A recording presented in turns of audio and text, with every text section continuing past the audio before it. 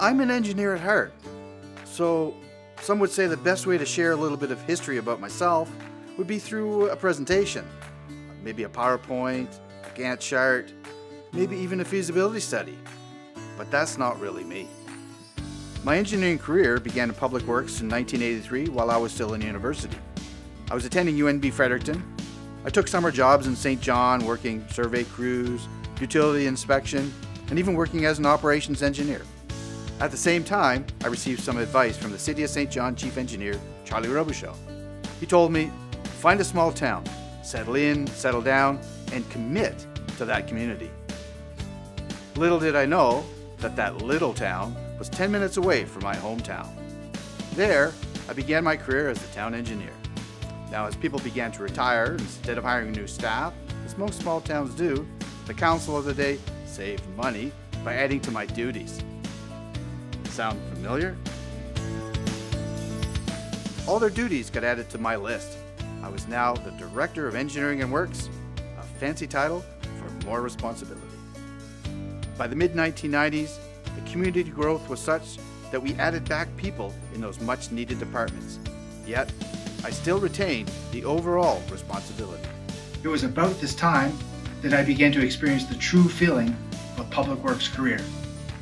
It was at my first Canadian Public Works Conference in New Brunswick, and especially at my first Congress in Atlanta in 2004, that I realized public works is filled with very committed people. Now, as a Canadian, as you might expect, I've played a lot of sports over the years. Athletes, like in many activities, have to be prepared for what's coming at them.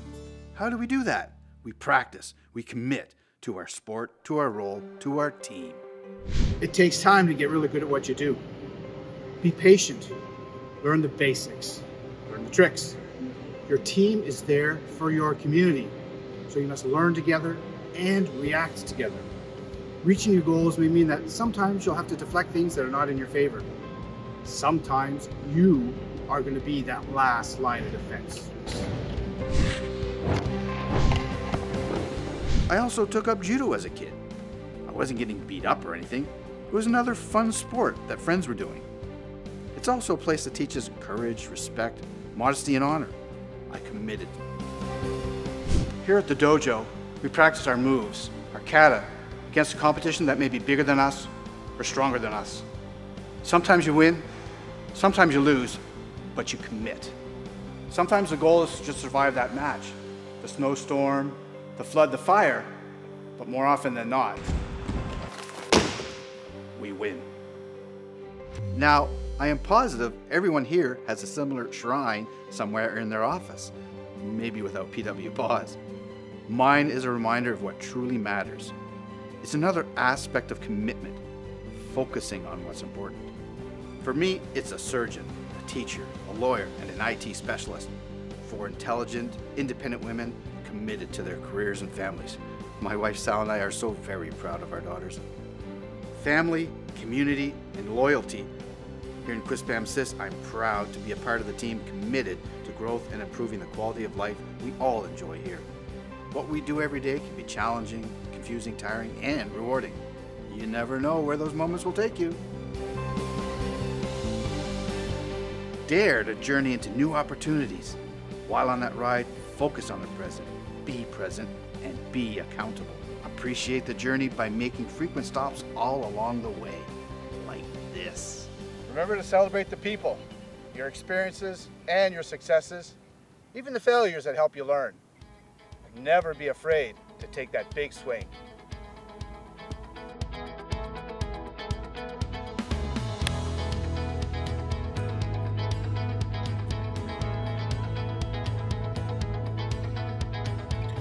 Dream big, think bold. Just like we do with our families, our communities, sports teams, and other activities, commit to your pursuits. Like right now, I've got a need for speed. When you set your mind to it, you can do anything.